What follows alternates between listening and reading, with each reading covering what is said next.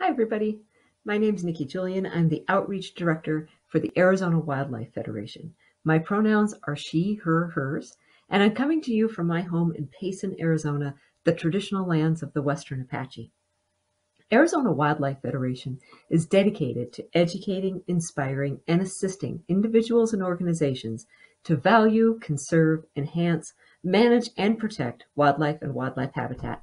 Since 1923, we have been uniting Arizonans and decision makers around nonpartisan and science-based solutions to conserve and protect our wildlife habitat, and public lands for generations to come. We are also the state affiliate for the National Wildlife Federation, and today I get to tell you about one of my favorite National Wildlife Federation programs that we're doing here in Arizona, which is the Garden for Wildlife program. And we're going to talk about how to certify your Garden for Wildlife. Gardens do more than provide food or beauty for us humans. They mean the world to wildlife. What do I mean by gardens mean the world to wildlife? Well, gardens provide food for wildlife from the small to the tall, but they also provide so much more. First, let's look at what I mean by wildlife and what I mean by gardens. So gardens are areas with an emphasis on plants that are human designed and or maintained. So that could be a vegetable garden, native plant garden, cactus garden, rain garden, naturalized areas that are maintained, that are adjacent to human structures like freeways or businesses. Could be agriculture. It could be a few pots on your back porch. By wildlife in the garden, I mean any living, uncontrolled animal, not domestic pets and livestock. So we're talking insects, birds, reptiles, mammals, amphibians. Often when we talk about wildlife in the garden, we're talking about, people will bring up the bad boys of the garden, the pocket gophers, the squash bugs, the crows, all these pests, right? There's also the good guys of the garden, the pretty ones, the monarchs, the hummingbirds, the songbirds. But we're going to talk about that whole gamut of different wildlife and that point where they are intersecting with us.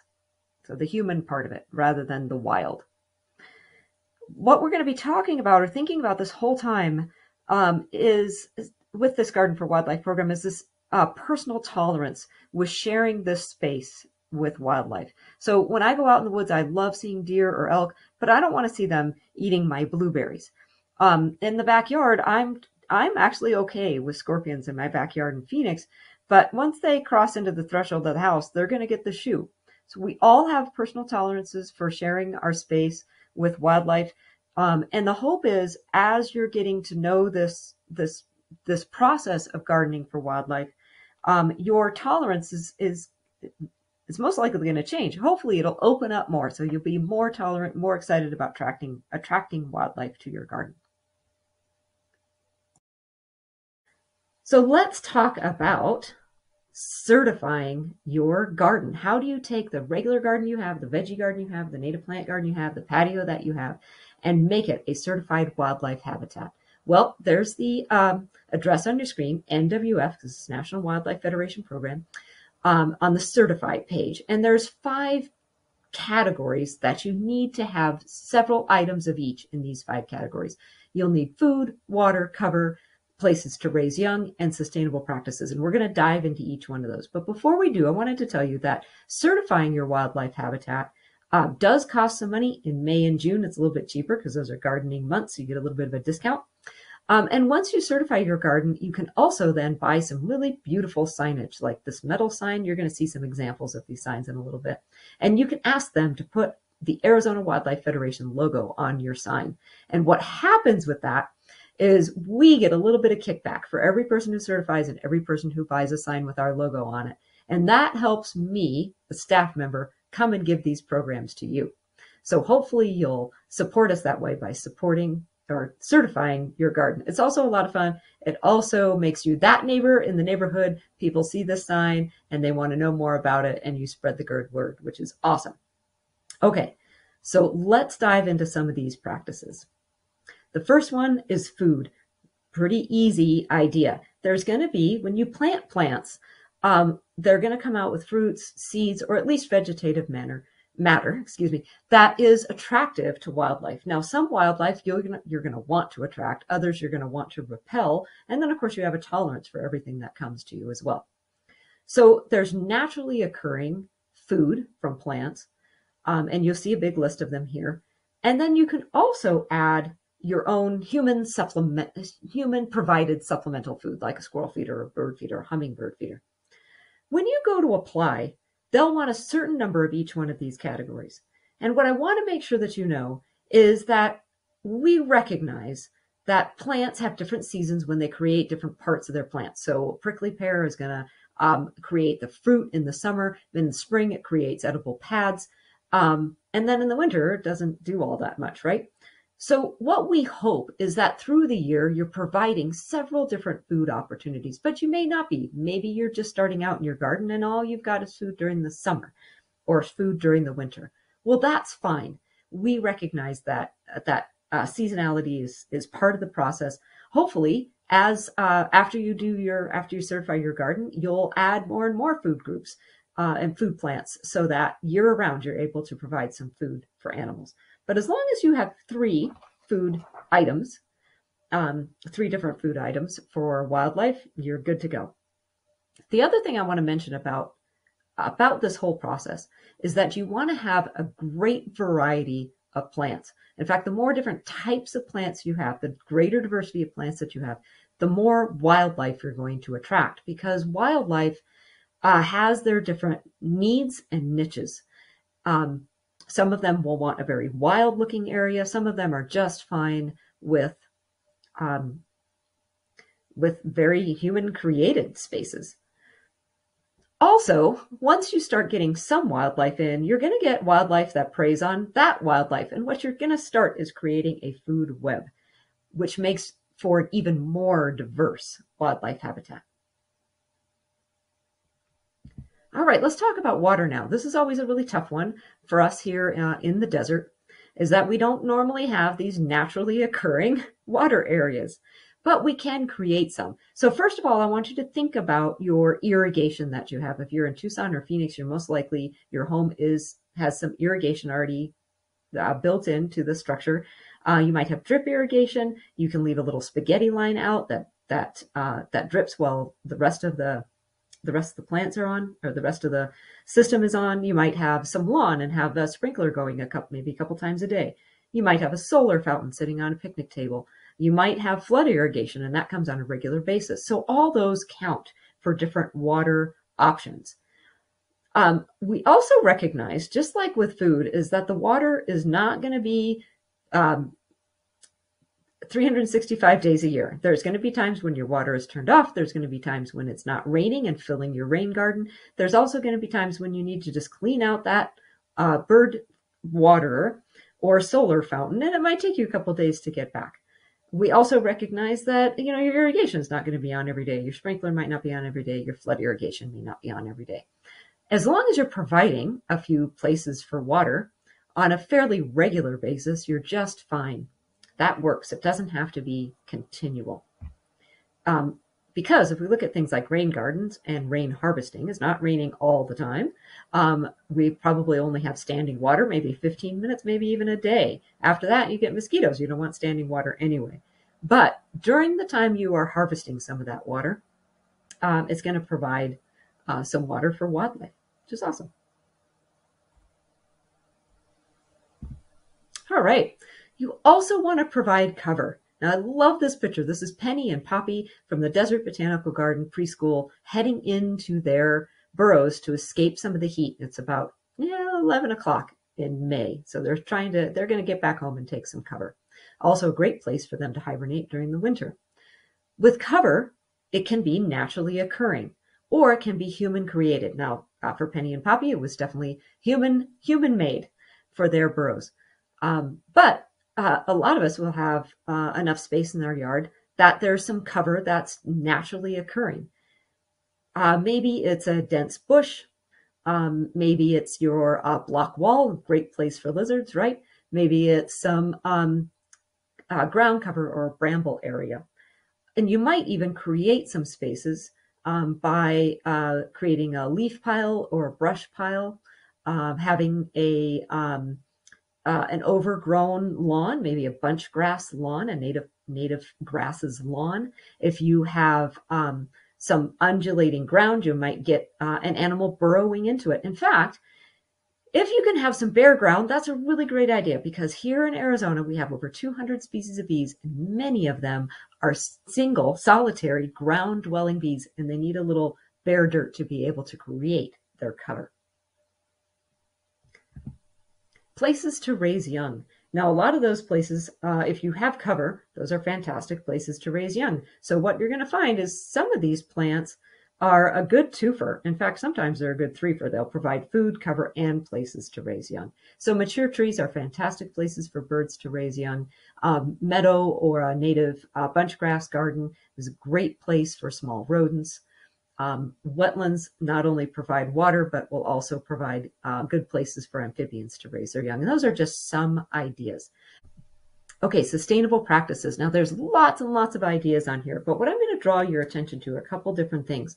One is what's going on in this picture here. This is an herb. It's either dill or fennel. I can't remember which. And all those little bugs on there are ladybugs. In my herb gardens, I let my herbs go to seed. I let them bolt.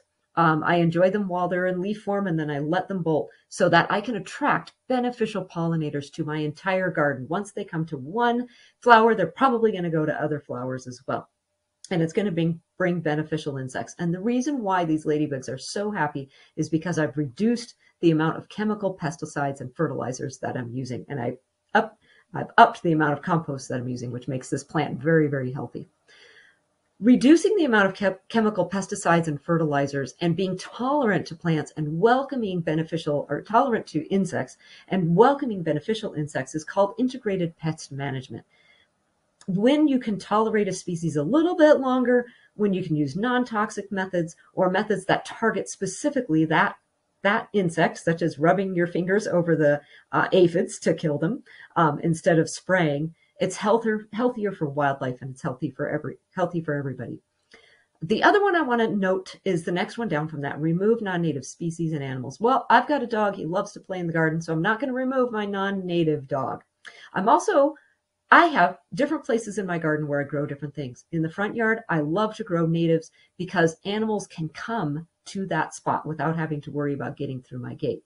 In the backyard is where I like having my veggie gardens, my fruit trees, and my non-native plants, those flowers that I just can't do without, that I just love.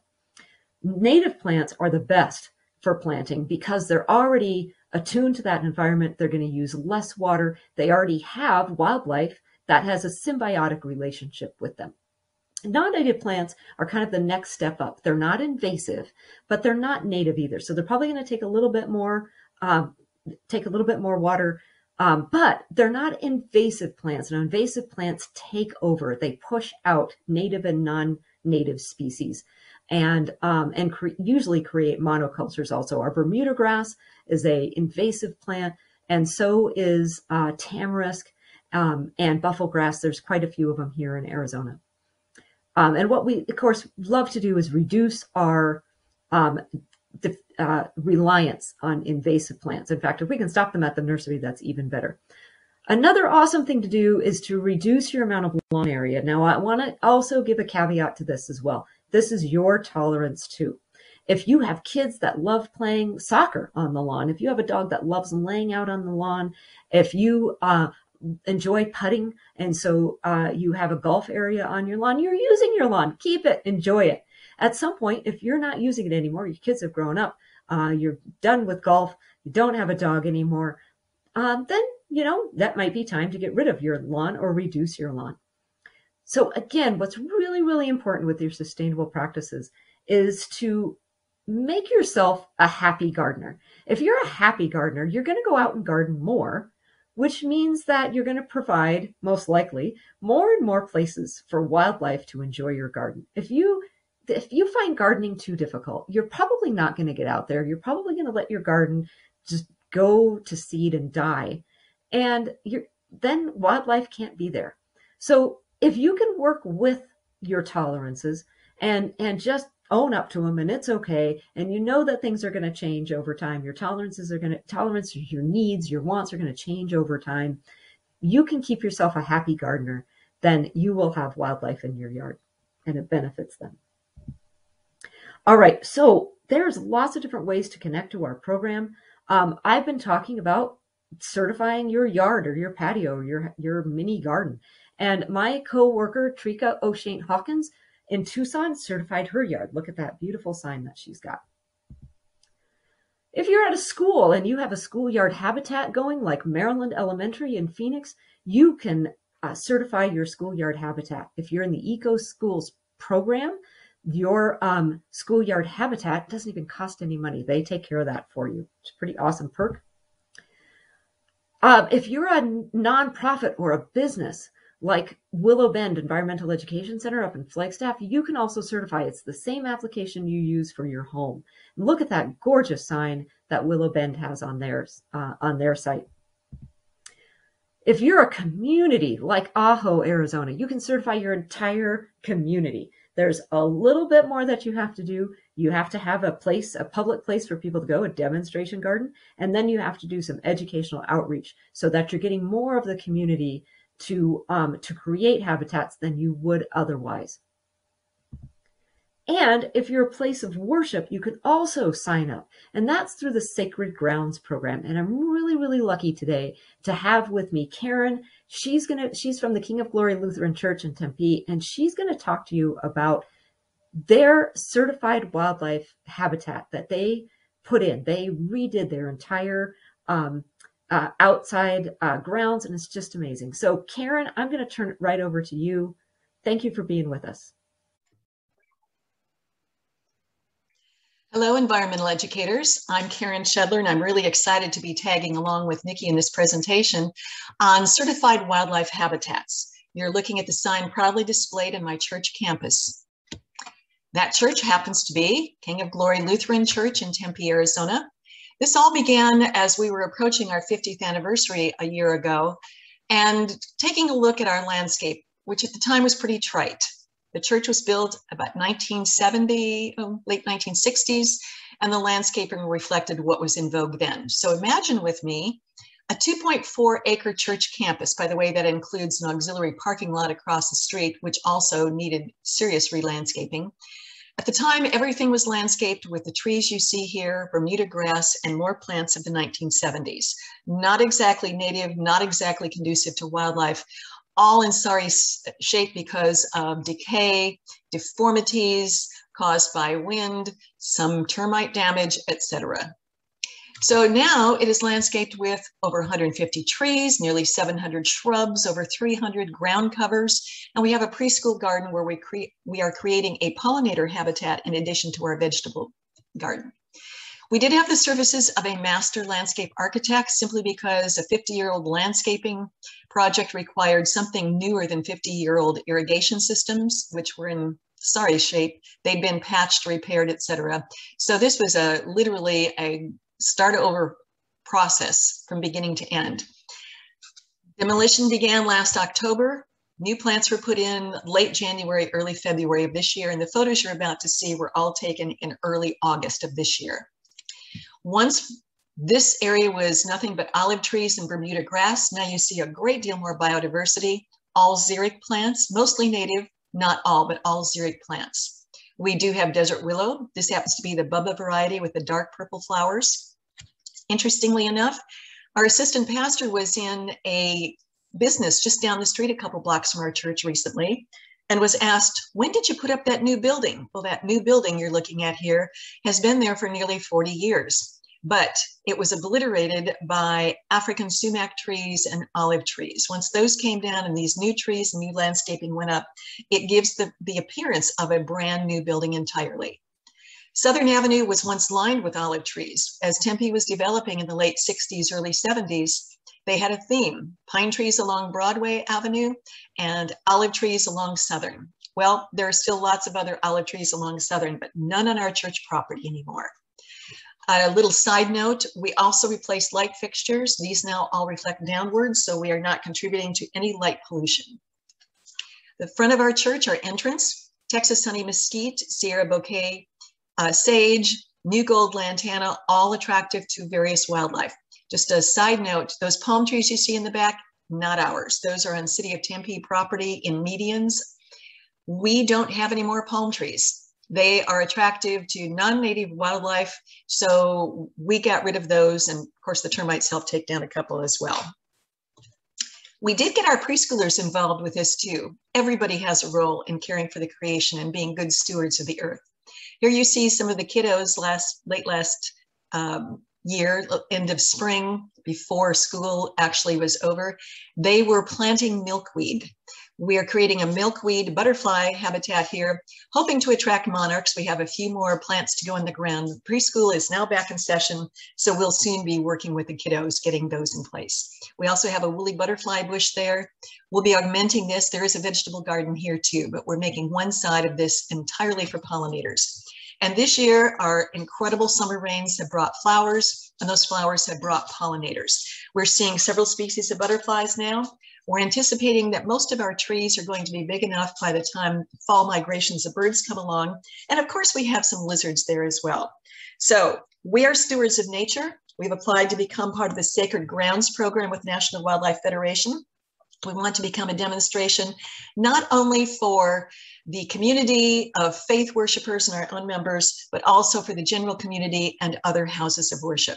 We are an untapped resource for this, so let's go make those grounds truly sacred grounds. Thanks for listening, and let's get planting. All right, wasn't that a wonderful story from Karen? I loved hearing about what King of Glory is doing. The Sacred Grounds program, same kind of thing with your community habitat program. You need to provide a demonstration garden, and then inspire the people who come to that meeting house, that place of worship, to create their own gardens. Give them some education and help them understand how they're stewards of the earth. So if you liked what you saw, you want to know more about the Garden for Wildlife program, keep in mind this is self-declaring. I'm not going to come out and look at your garden and go, I don't know if you did all this. I'm not going to come out in 2 years and making sure you're still doing it. It's you telling us that you're ready to have a certified wildlife habitat. And as you go through the application, you're probably going to get even more ideas for things to do for your garden.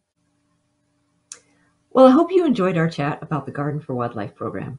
We went over the 5 components of a certified wildlife habitat and the places where you can certify, whether it's your home, your business, nonprofit venue, school, place of worship, or your entire community. Here's what I'm asking you to do. I want you to garden as if your life depended on it, because it does. Gardening for Wildlife helps us to replace habitat loss through development, and it also mitigates climate change. But it's not just your life you're saving, it's wildlife lives that you're saving as well. Even if you just have a small space, even a patio or a planter or a small veggie garden, you can make a difference to wildlife. So go out there and be a happy gardener. Thank you for joining me.